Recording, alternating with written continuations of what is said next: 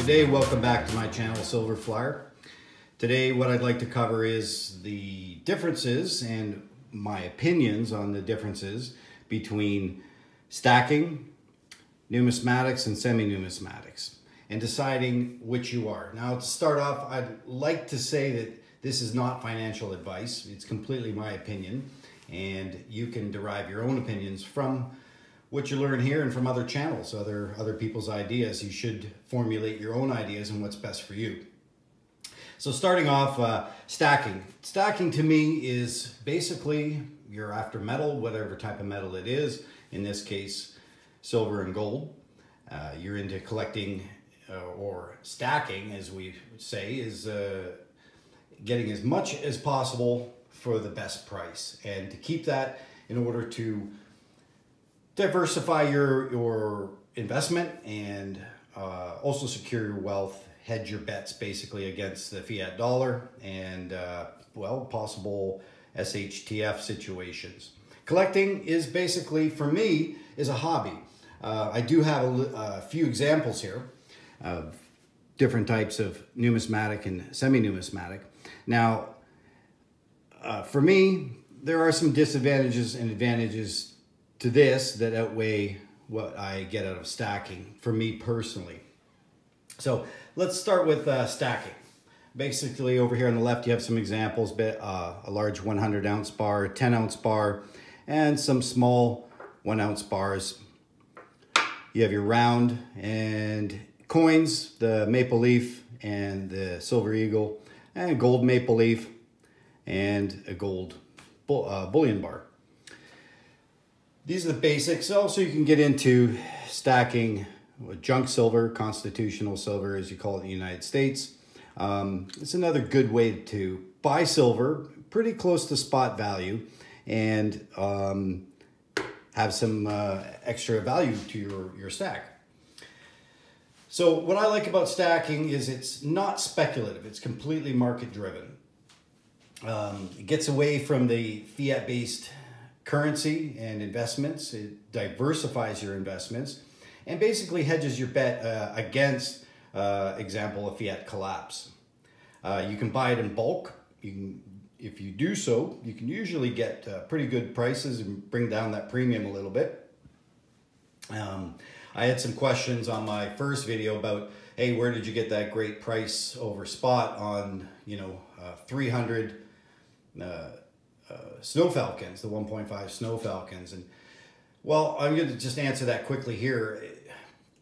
I dealt with the general manager and I bought in bulk. So once I got up to around, an $18,000 order, he was definitely willing to start working with me on the price, quite far from what they had listed on their internet price or the website.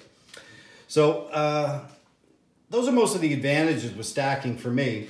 Some of the disadvantages, well, it's long-term gain. You're not going to flip it quickly unless you're not going to see a big increase in your investment unless something happens to the fiat or SHTF situation. It's not as much fun. It's kind of boring, just generic coins, generic rounds, bars. They're not really artistic or anything like that. Some of them are nice. I mean, these Monarch metal small bullion bars are kind of pretty. They're kind of fun to hold on to, but honestly, there's not much interest in this.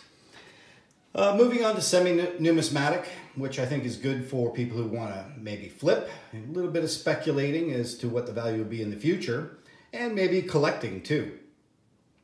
You can also buy semi-numismatics in bulk. I would suggest doing so soon after release. So for example, a 2019 Panda, it does have a bit higher premium than the US or Canadian coins, but it's different every year.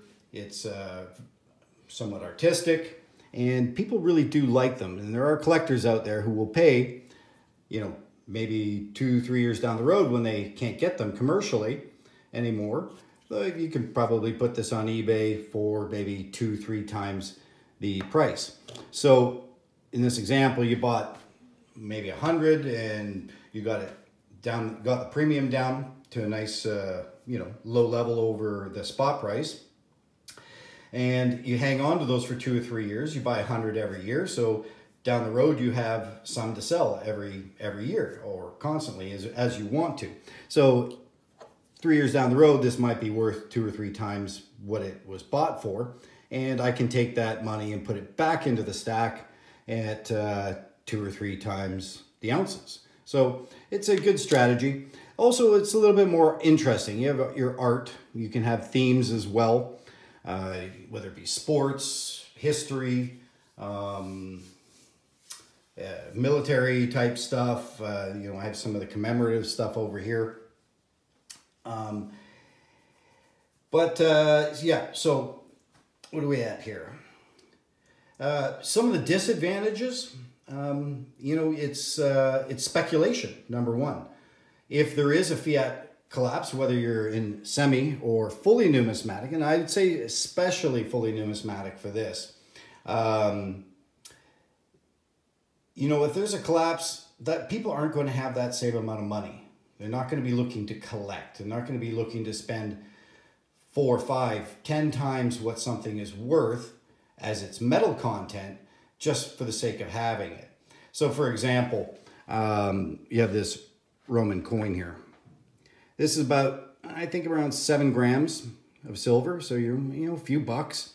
And I bought it for 200 Canadian, which is about $150 American. It's a nice coin.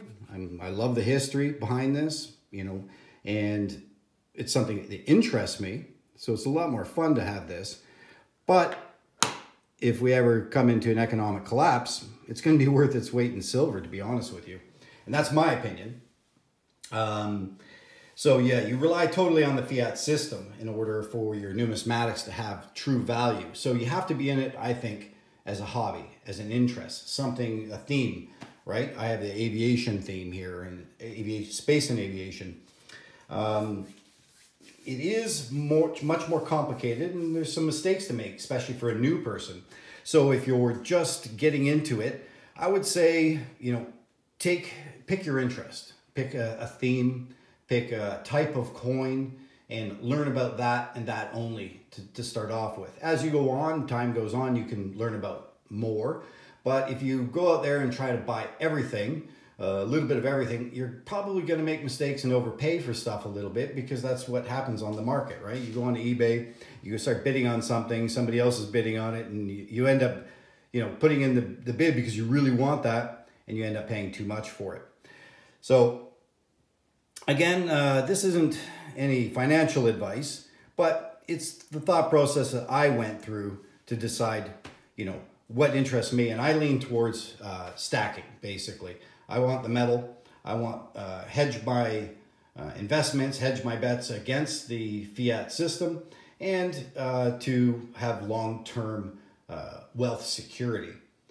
On the side, I'm going to dabble in this stuff because it interests me, and hopefully I make a little bit of money out of it one day, but that's not really why I buy this stuff. So you decide what works best for you. Thanks for joining me. I appreciate any of your comments, suggestions. Maybe you can teach me, because I'm still learning. I'm new at this, and I'm just sharing what I've learned so far. It's a steep learning curve. And if you like this, hit the like button and maybe subscribe. Thanks for joining me.